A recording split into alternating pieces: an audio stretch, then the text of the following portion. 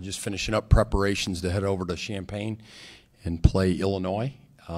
Feel good about our preparation thus far, and we know that we've got to go over there and play Illinois like the team that has played early in the year and has played at their best, because they are very capable of that, and they're a team that can score points, they can make threes, they can beat you off penetration.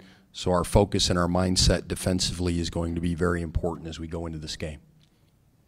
This team, it doesn't seem like, with the experience that they have, that it's even a concern that they might take Illinois lightly or not take them as seriously as they should, considering the way they've been up and down. It seems that that's not something that you really have to worry about in this group.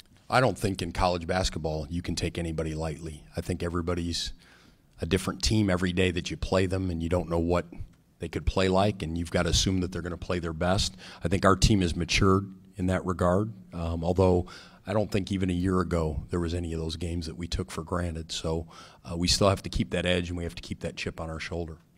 You mentioned them playing like the team they were at the beginning of the year when they beat guys like Butler and stuff like that. What's the difference between them when they're operating at their highest level and they're winning games like that, and then when they aren't? I guess what's kind of the difference? What stands out when they're playing at their best?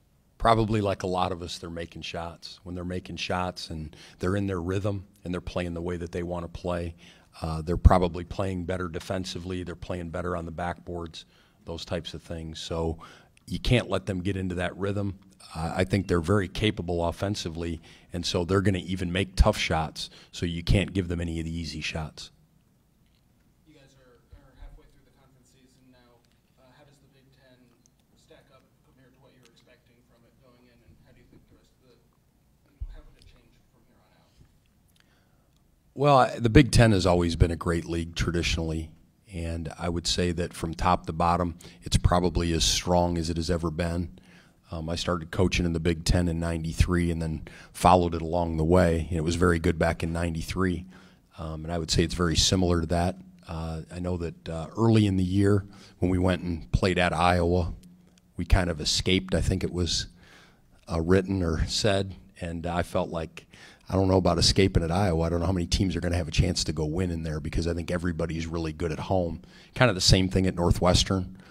When we hung on, I think, to beat Northwestern, and then they beat Minnesota, and then they beat Purdue at their place. So playing anybody on their home floor is tough, and you've got to be ready to play. And then at the same time, when you're playing on your home court, a really good opponent's coming in, and you've got to play well then also. So I would say that the league is as good as it's been in quite some time, but I think it's been good for a long time. It's just that from top to bottom now, there are some games where you're going to have to fight and scratch and claw, where some people think you should just win those games, and I think they're all difficult.